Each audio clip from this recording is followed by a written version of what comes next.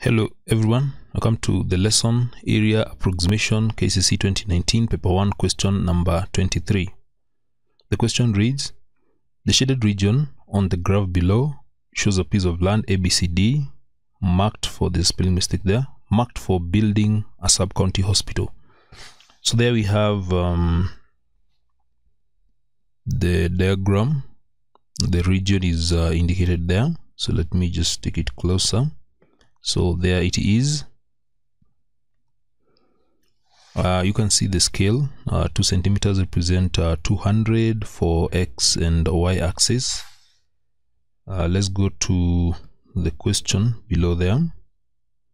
Part A of the question, write down the ordinates of curves AB and DC for x is equals to 0, 200, 400, 600, 800, 1000 and 1200.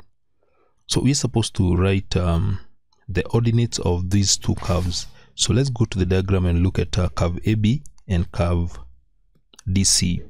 So as you can see from the diagram, we have curve AB, that is the one that is below, then DC. So we're supposed to write the ordinates. How do we write these? We require to construct such kind of a table where we shall have the x-axis that is running from 0 all the way to 1200, then the ordinates of AB, then the ordinates of DC. So let us start with the curve AB, and this is how you're going to fill it. So when x is 0, we just read the value of the ordinate on that curve AB. So when x is 0, you read this value that is here on curve AB. We're going to start with curve AB. What is the ordinate of that curve? So note the scale, 1 centimeter here, 2 centimeters represent 200, therefore 1 centimeter will represent 100, and that means that one small square will represent this will be 100 divided by, it will be 20, 100 divided by 5, that will be 20. So one small square will represent 20. So this one is exactly at 200. So when x is equals to 0, we fill that one as the first one. So when x is equals to 0, we fill that. So the first ordinate here will be 200. So let me use a different pen here. So this one will be 200. What about when x is 200? When x is 200, very fast. So let's go back there. So when x is 200, so 200 is here. So read the corresponding y value that should lie on that curve, and this is the point. So this is 220, 240. So that one will be 240. So this one, we write it 240. When x is 400, we do the same. X is 400. So when x is 400, that is 400. Then y, we are going to read this value here. This value is 200. So we have how many squares? Let me count. We have from 200 you have 220, 240, 260, 280. So that one will give 280. So that will give 280, like that. So 280. Then when x is 600, and x is 600, and x is 600, the same. So just come and read, this is 600, so read this value that is here. So that one is exactly 300, that is 300.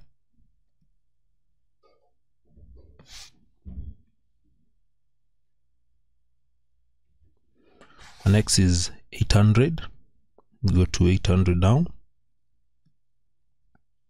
And x is 800, we have 800. So you read this value that is here. Turn it, that will be 280. That is 280. Very important to note the scale. That one small square represents 20. So that will be at 800. That is a 280.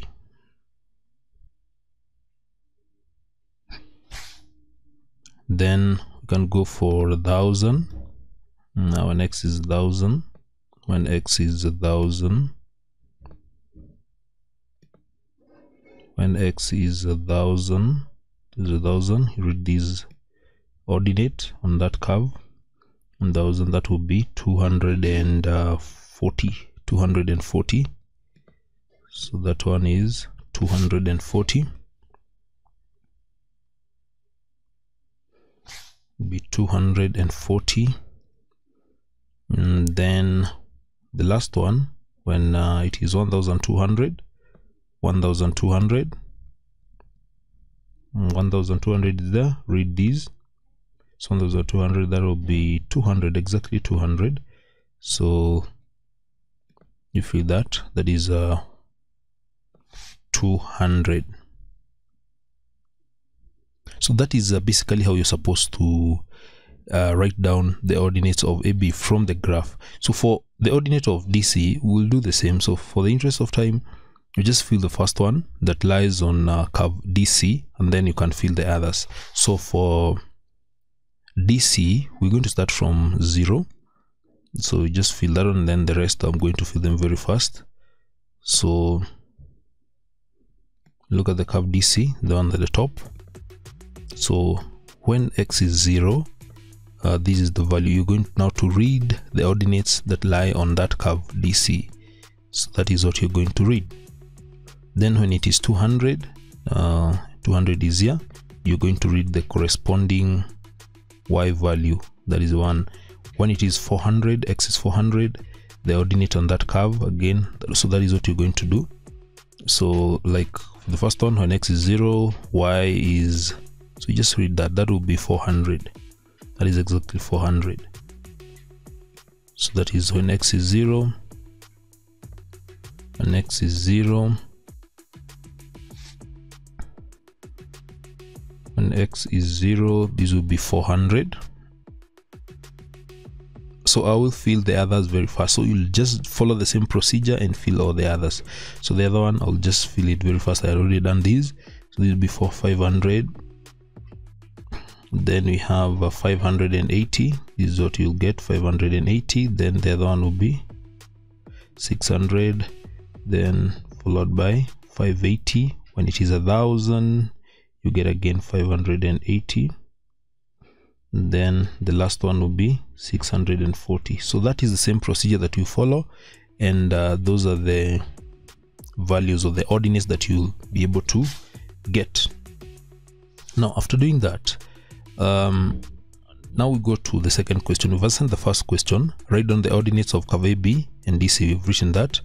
Now use the trapezium rule. That is question part B. Now you're in question part B. Question part B, use the trapezium rule with 6 strips to estimate the area of the piece of land ABCD in hectares. So the trapezium rule, how many strips? With 6 strips. So already, if you look at these intervals from 0 to 200, that is 1 strip. From 200 to 400, that is another strip. From 400 to 600, that is another strip.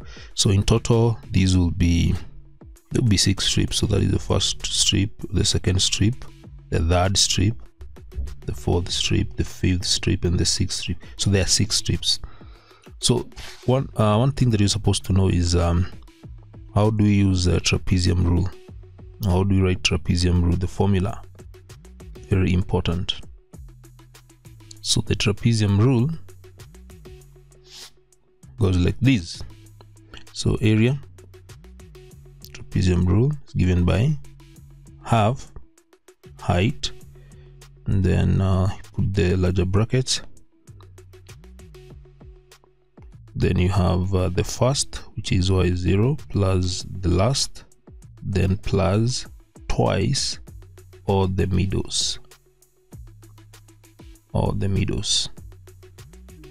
So this is the trapezium rule: half times the height or the width, then the first and the last, that is the first is y0, the last is yn, plus twice the middle values. So in this case, y0, I'll just write here.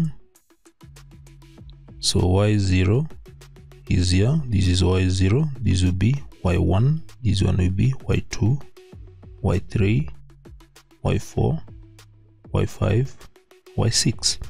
So if I now write the trapezium rule using these, don't forget the height. The height is the interval, that is from 0 to 200, 200 to 400. So you can see the width is 200, from 0 to 200, 200 to 400, and so on. So to be a half height, then y0 plus, according now to these, then the last one is y6 plus twice the sum of the middles. The sum of the middle, I forgot to write these, the sum of the middles, and the middle are beginning from y1 plus y2 plus y3 plus y4 plus y5. So that is the trapezium rule: half height, the first plus the last plus the sum of the middles. So that is how it's supposed to. So our work is just to substitute. And there's one thing that you're supposed to know. When you look at this diagram here, when you look at this figure, to get the area of the shaded part, that is ABCD, we shall divide that into two parts. First, there is the area under the curve DC. Then there is area under the curve AB. So in order to get the shaded area, that is ABCD, we shall get the area under the curve DC, then we subtract the area under the curve AB. That is what is going to give the area of the shaded part. So the area under curve DC, so let me write this. So this is how we're going to get it. So the area of ABCD will be given by the area under the curve AB, no, not AB, but DC, the one that is at the top is DC, subtract the area under the curve AB.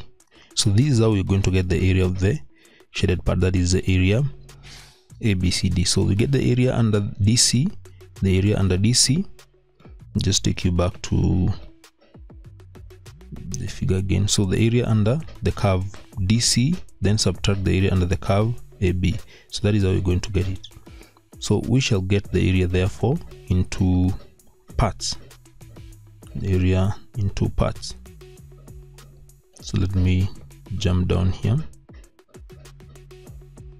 So we start by getting the area under DC, the area under DC, that is the one that you're going to get.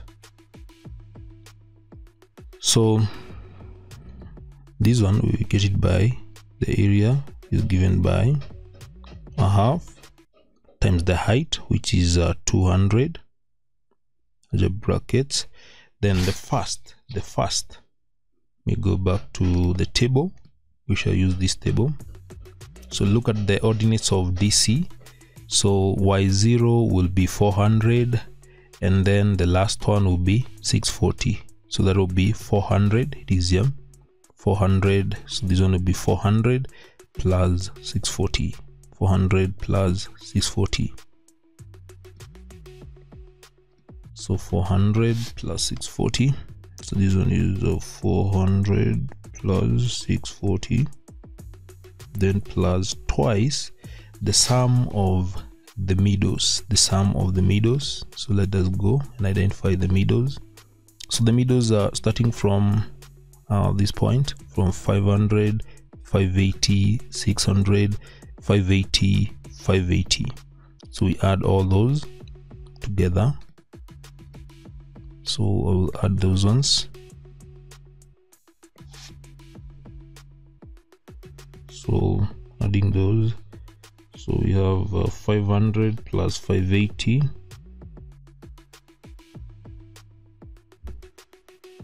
plus 600 plus 580 plus 580. So those are the middles. So working out these, you get a half multiplied by 200. Then these will be 400 plus 6, so this will be 1040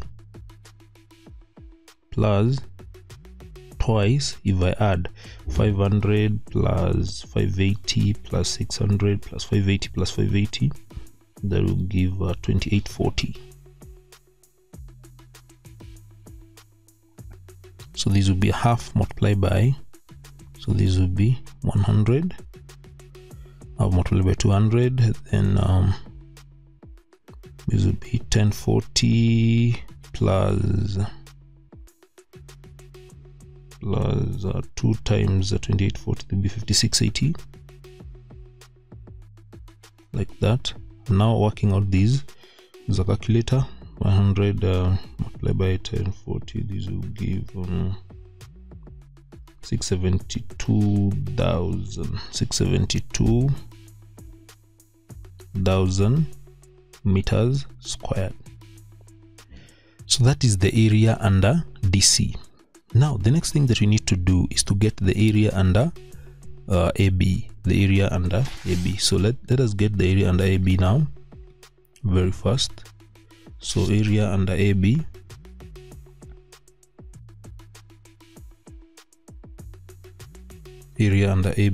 using the same rule, trapezium. So area will be given by a half times the width is still the same. The width is still the same. Now let's go to the table and read the first and the last. So look at now the ordinates of AB. The ordinates of AB, we have the first one is 200 or 0, then the last one is 200, then the middles are 240, 280, 300, 280 and 240. So look at them. The first one 200, the last is 200, then the sum of the middles 240 up to 240. So that is what I'm going to substitute in that formula. So very fast.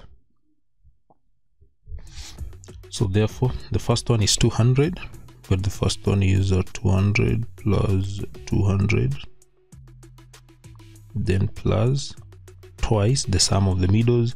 The middles are starting from 240 plus 280 plus 300 plus 280 plus 240. So working out these, you get a half multiplied by 200, then 200 plus 200, this is going to give 400 plus twice the sum of 240 plus 280 plus 300 plus 280 plus 240, that will give 1340. Then this will be 1 by 2, 100, that will be 100. Then when you add these, 400 plus 2 multiplied by that 1340 will give you 3080. And when you work out these, you'll get 3080, so 308,000 meters squared. So that is the area under AB. Now remember, we said that to get the area of that shaded region ABCD, we shall get the area under the curve AD, subtract the area under the curve AB. So the area that we got of DC was 672,000. So 672,000. So now therefore we are getting now the area. We are now getting the area. So the area of ABCD therefore will be 672,000. Now subtract 308,000. Simple as that. And these will give, when you subtract these, these are what you're going to get. You shall get 364,000 meters squared. So that is what you get. But now you're required to give the area in hectares. So one thing you're supposed to know is that 1 hectare is made up of 10,000 meters squared. So in order to convert these, we just need to divide. So 1 hectare is equivalent to 10,000 meters squared. So therefore 364,000, you just need to divide this one by 10,000, and this one will give 36.4 hectares. So that is the area of ABCD using the trapezium rule. So that is what you're supposed to do, that part, by simply getting the area in two parts. So we started by getting the area under the curve DC, then we have subtracted the area under the curve AB, so that you can be left with area ABCD. So that is all about that part of the question. Now we can go to the other part, and the other part is part C. Use the mid-ordinate rule with 3 strips to estimate the area of the piece of land in hectares. Now the mid-ordinate rule. First thing is to note how is the mid-ordinate rule. What is the formula? The mid-ordinate rule is given by a height multiplied by the sum of the ordinates. Just as simple as that. The width or the height multiplied by the sum of the ordinates. So also for this one, we shall get it into 2 parts. So we shall get the area. So the area of ABCD would be given by the area under DC, the curve DC, using the mid-ordinate rule. Then we subtract the area under AB using the same rule, the mid-ordinate rule. So for this one, you just need to go to the diagram. So let me see. When you go to the table first, or just look at the table, we're required to use the mid-ordinate rule. So looking at what we have here, from 0 all the way to 1200, we're having 6 strips. Now we want to reduce these strips and use 3 only. So what you're going to do, you're going to enlarge the size of one strip. So instead of one strip beginning from 0 to 200, we shall now have a strip starting from 0 all the way to 400. So the mid therefore will lie here where we have 200. So the other strip will start from 400 to 800. So the mid of that strip will be at 600. The other strip will move from 800 to 1200. So the mid of that strip will be somewhere there. So the values that you're going to use therefore in this case, for these for 200 we shall use these and these as the mid ordinates. Then for 600 we are going to use these values. When x is 600 we shall use 300 and 600. Then when x is 1000 we shall use 240 and 580. Those are the mids. So when you go to the diagram, now this is what I mean. Instead of having a strip beginning from 0 to 200, because that interval will give 6 strips, we need to enlarge the size of one strip. So now the strip, in order to have 3 strips, so we have a strip now beginning from 0 to 400. That is one strip. The other strip will begin from 400 to 800. That is the second strip. Then the third strip will begin from 800 to 1200. So you are going to take the mids. Using the mid-ordinate rule, we pick the mids, the mid-ordinates, the one that are at the center. So like for example, this strip that starts from 0 to 200 to 400, we shall take 200 as the mid-ordinate. Then the one that begins from 400 to 800, we are picking the mid as 600. So I can just indicate these ones. Let me just indicate. So these will be, so these are the mid that I'm going to pick. So now the strip, this is the first strip, then that is the second strip, and then the other strip is there. So picking the mids, these are the mids that you're going to pick. So from here, not that one. So this is the other mid that you're going to pick. Here, this is the mid that you're going to pick. Then for this one, the one that starts from 800 to 1200, I'm going to use that. So those are the mids. So 200, 600 and 1000, and those are the ones that I've just indicated here, the ones that I've indicated here in star, so you can see them. These are the mids. So we have that one, and that one. So those are the mids. Those are 3 strips. So these are first strip, the second strip, and the third strip. So now, knowing that, now we can be able to work out. So it is important to note the width of each strip. Now using the mid-ordinate rule, where we're using the 3 strips, the width will be from 0 to 400. You can see the width has become bigger. The width will be 400. Then from 400 to 800, that is a 400. Then from 800 to 1200, that is a 400 again. So the width has become bigger because the strip has also become bigger. So therefore, in this case, the width will be, so the width of the height will be 400. So let's start by getting the area under DC. The area under DC using the mid-ordinate rule. So area will be given by the width, which is a 400, multiplied by the sum of the ordinates, So here the ordinates are very few, they're not many, they're just 3. So under DC, 500 plus 600 plus 580. We have these 500 plus 600 plus 580. So they're just very, very, very few. So we have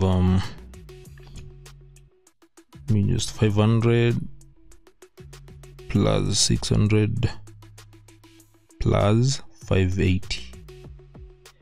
So working out these will give 400 times the sum of these 500 plus 600 plus 580 will give 1680, which will give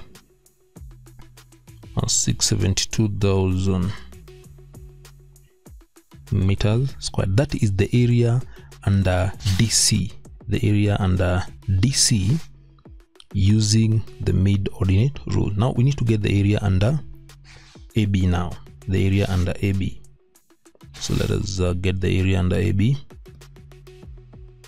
So area